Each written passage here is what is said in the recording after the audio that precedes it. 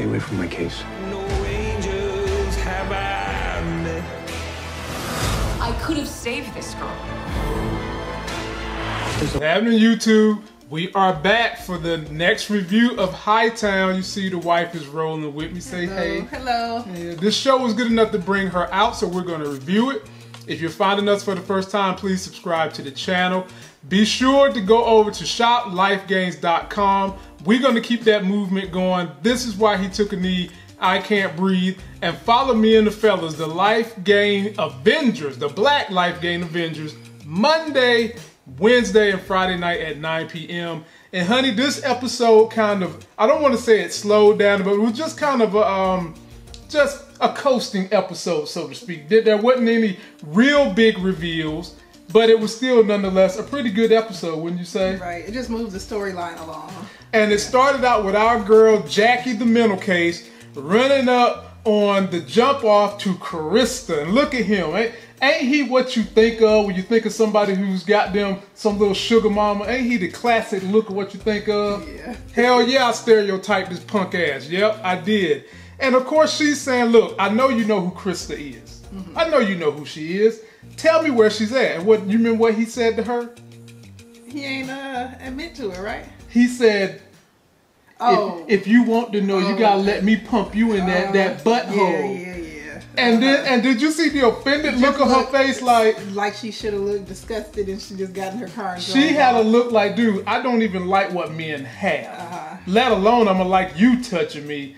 Then she hopped in the car and she speeded off. Then we saw your boy, Officer Saberho Ray, pop up at the club.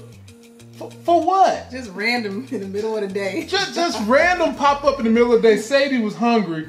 And did you hear what she asked him? What? How you like how it tastes. Oh goodness, yeah. And what he say? You remember? What he say, Lamont? Tastes like spearmint. Okay. Then we see Officer Saberho interrogating the guy that fell over last week. Now this was an interesting scene because he was placating this dude. This dude is a drug user. And most of these drug users, they're easy to manipulate. And he's manipulating him, saying, you have a career with the cops. Got the guy smiling. Next thing you know, he's going to get him to wear a wire. What'd you think about that? You just know something about to go wrong. Oh yeah. First of all, you're asking someone who's addicted to a substance to be put in a high pressure situation. And giving him no training. No training. Basically, he's sending him into the lion's den. You got to know. Right. You got to think on your feet. You know. And right. at the drop of a dime, you're going to have to be able to pivot. And he didn't say wear a wire. He said use your cell phone. So here is this amateur who don't know what he's doing, who you know clearly is about to give it all away. Give it up. Is about to go in there with a cell phone. To try to record conversation. And they're trying to get information on who Osito's girlfriend is, and also who Osito's henchman's girlfriend is, the Eminem looking dude. Then we see our girl Jackie. She's on the phone and she's talking to our boy Junior about she knows someone that knows where Krista is located. And you know they're building a big story with this because Junior is holding from Jackie. He's the one that dumped the body. He's the one that dumped Krista's friend's body. So make you wonder what Jackie gonna say when she found out that he had something to do with it. Right, and they've been childhood friends. That's gonna be pure T chaotic. Then we see Krista, who is back in rehab, and she's just telling her story. She has nowhere to go. She's relying on a sugar daddy. It seems like she's breaking down. What was you thinking when you saw this episode with Krista? I mean, I was proud that she was still trying to stay on the straight and narrow. You know, despite everything that was going on, she's still going to her meetings. She's still trying to stay sober and clean. And so I was just happy she was doing it. Okay. Then we see Jackie race down old boy who knew she was following, slams on brakes, almost Jackie hits him. And remember, this is not Jackie's car. She ain't supposed to be driving. Gets out the car with his weapon, destroys the headlight, and then Jackie gets out, and what did she say to him? Tell me where Krista is or I'm going to tell your wife. And he was like, you don't have to blow up your spot. He said, the big bad man said, you ain't got my number. And next thing you know, Jackie went Mr. Telephone Man. Calling landlines. People still got landlines? There's someone operating my line.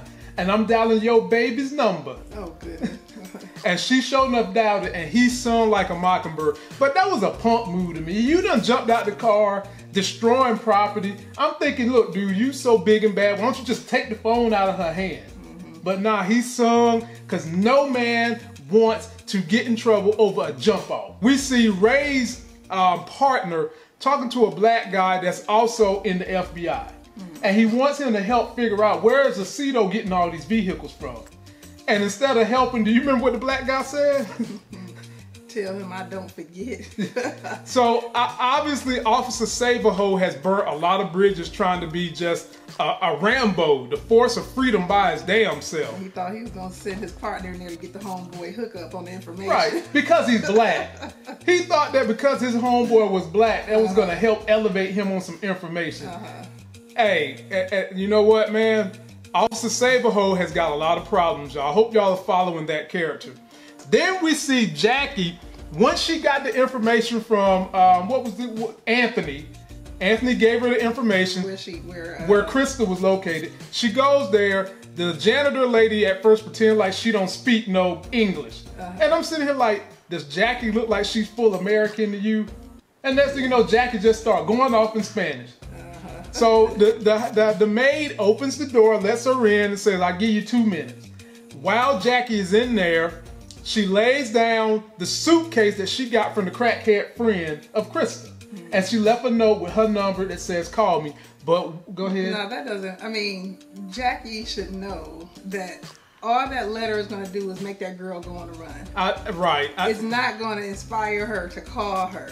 This was just dumb on my part. This shows you that she does not work for the regular law enforcement. Because if anything, you should have just staked out the place till she came home. You just spooked her. And she gone now. And now she's going, and you don't know who she's going to be telling someone is looking for. Right. So Jackie going sitting thinking she about to get a phone call from this girl. That girl ain't calling you. But what was motivating Jackie to hurry up and get out of town was the fact that she got a phone call that Eddie Murphy has helped get her back on the Marine Force. So she get that call. There's her boss saying, you can come back because we're short on men. So Jackie's excited. She's pumped that she might be back out there working. Then this scene was very funny. This is Junior's baby mama's mother. Now the story with them is the family's not fond of Junior because when the baby was born, he wasn't around. He was using drugs. And you remember what the mama said to Junior about where she was at when the baby was born and where he was at?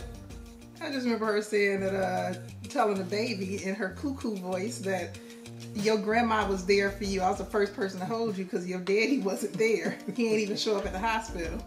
No, he did. I mean, people have a lot of resentment for others who are, you know, on drugs or whatever because they burn a lot of bridges. They can destroy lives. Yes. They can destroy, like when people are trying to seek that high, no matter what it is, it's like you will do anything to get that high, and then when you come off the high, you almost forget what you did. Yeah. You know, it's like you're completely incapacitated in the moment you're trying to get that fix.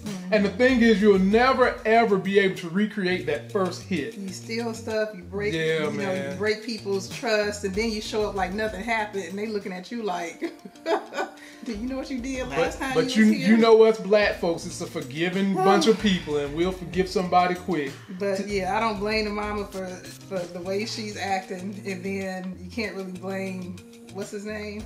Junior, because he's just trying to, he's on the up and up, and he's trying to get back in good with everybody. But you know what overcomes, the thing that can overcome your prior behavior is a record of good behavior over time. Yeah. That's the only thing that can help. Then we see Jackie going back to her nurse friend, her true love. And I really believe Jackie has changed now. She comes up there and the girl says, this is the first time you said sorry to me twice ever. Jackie had to apologize for getting her fender broke and also apologizing that she can't stay with her now. So she offered her a date. Why are you rolling your eyes? Because you think Jackie's a user too? Jackie is a user and the girl is just wrapped up in her, caught up in her spell. What spell? The spell of what? What? Jackie. Jackie got a good spell. She needs to tell Jackie to go on about her business. She knows she's getting used, and she even invited her into the house. Jackie is showing more contrition, honey. Jackie said sorry twice. You heard the girl say it. Jackie even offered her to a wine and roses date the next day. Why don't you just stop doing stuff that you gotta apologize for? How about that? Crystal, this is her first time back in this woman's life. And already had to say sorry twice. Yeah, give her some time. Give Jackie some time. Bye, Jackie. Go on about your way. Lord have mercy. Good gracious sake, man. You just won't give that girl a break. Poor Jackie. Then we see Krista in the hotel. And at this point, she's reading that note that Jackie left. And immediately after she reads that note, she calls her benefactor, Anthony. Anthony says, B, get the hell out of my life. You too much trouble. That bitch Jackie called my wife. You too much trouble. You on your own. And you know when you have someone who's vulnerable like this woman, Krista, in AA class, stuck in between places, a friend dies, she's kind of on the run. When you have these series of bad luck and events happen to someone like this, it can only lead to them going back to using. But she's done well so far. She's tried. She's done well so She's far. fighting. She's fighting hard. And then we see old little Gomer Powell here that they done sent into this bar with a cell phone on, ladies and gentlemen. It's supposed to be, it's not even a wire, it's his cell phone. And he's in there acting very lucid. He in there talking, all he kept saying, what's Osito's girlfriend's name? What's Osito's girlfriend's name? And then Eminem decides, you know what, homeboy, I'm about to deck you for being too nosy. And trying to sleep with other people. And sleeping with other people's wives. So homeboy was a little Casanova Romeo. And then they come in there and save him, but at the same time, Officer Saberho arrests Osito's boy Eminem, is trying to get him to talk. And he was like, I ain't having none of it. Give me a lawyer. I ain't having none of it. And Officer Saberho, who's got a little Rambo in him, got very wild, police brutality and all that. And what did we see from his cop buddy? The cop buddy pulls his ass outside the room and said, I'm not about to get in trouble over you. Police brutality, which is what we need to see on the streets every day, ladies and gentlemen. Other officers pulling their superiors and their counterparts to the side and say, look, bro, you're going too far. But you know, old Rambo here, he in too deep.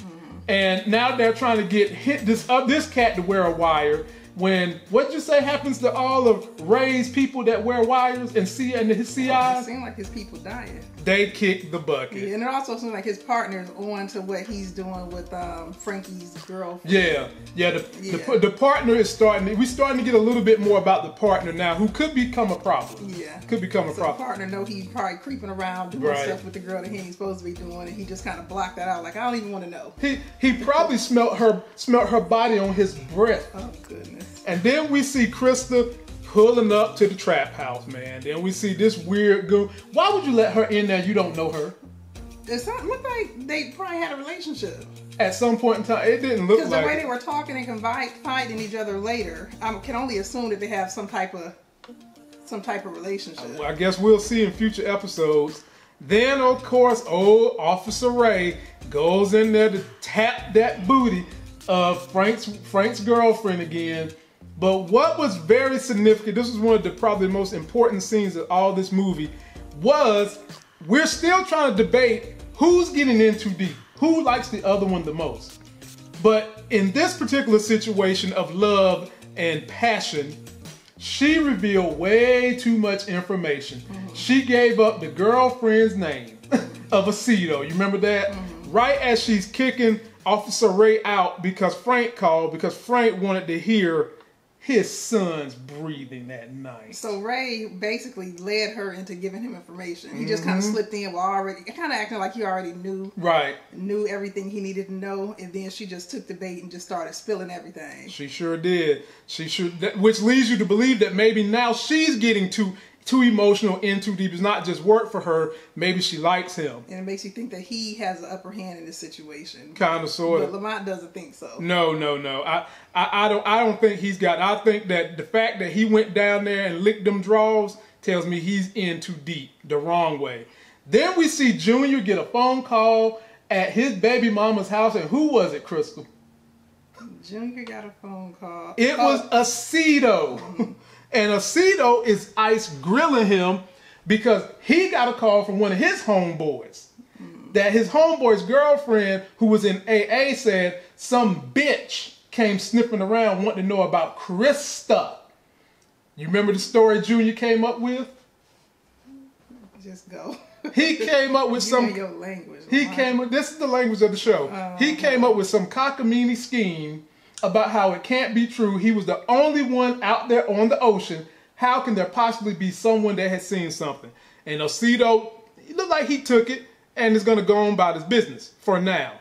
Then we see our girl Jackie back on the work, back out there on the Marines. They're supposed to be telling these dudes that are doing something frivolous to oysters and going through the land. And they get a drone up to find them. Well, they get the drone up, and everybody in this group that's chasing wants to get this done quick and arrest them and go home.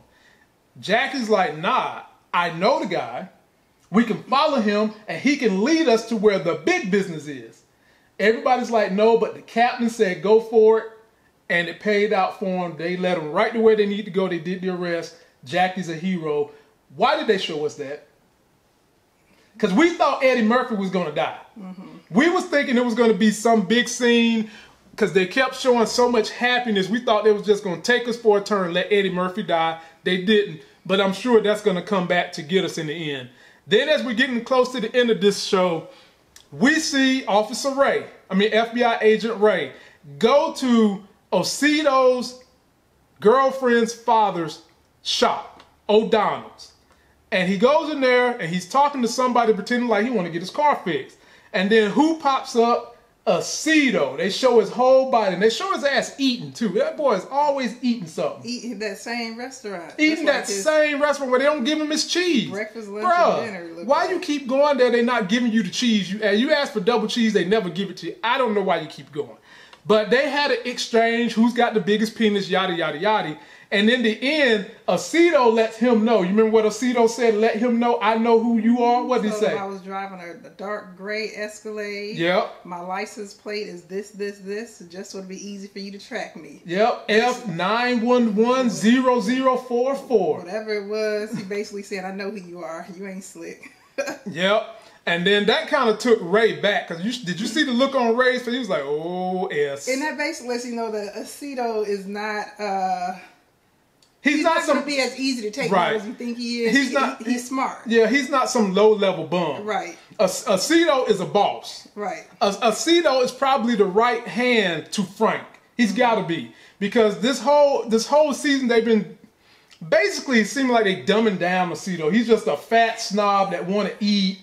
And that scene right there lets you know. He's a thinker. Yeah, Osito is playing chess, not checkers. Exactly. So then as we're getting to the end of this thing, we see Jackie celebrating her victory out there on the water. She's talking to whoever her commanding officer is, begging for her job back. And what did he say, Crystal?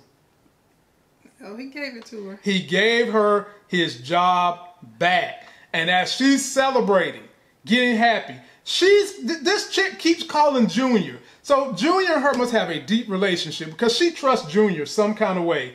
Letting her know she found Krista in a hotel. Junior just sitting there eating up everything, knowing Osito is after somebody for it, but he's not giving Jackie up, which tells me maybe he's loyal to Jackie because he still ain't gave her up yet. He could have gave her up. I mean, because it's not, well, yeah. He could have gave her up when Osito was like some chick was looking. He lied about that. He covering for her. Yeah, he covering for her. And in Jackie's happiness, what does she do? They pour her a drink. She got a little too happy. And in true addict form, honey, she knocked that thing back like Barry Bonds hitting home run record. Knocked it back. Yeah. So, ladies and gentlemen, this was a good episode. It didn't take us high, it didn't drag us low, but it was just a great setup for what they're going to be doing in the future. So you got two train wrecks coming. One, Jackie. Two. And Becky. Well, yeah, but the ones that stand out for me is Jackie is drinking again. Yep. So that's, who knows where that's going to lead. Yep. And then Krista is back doing drugs. Yep.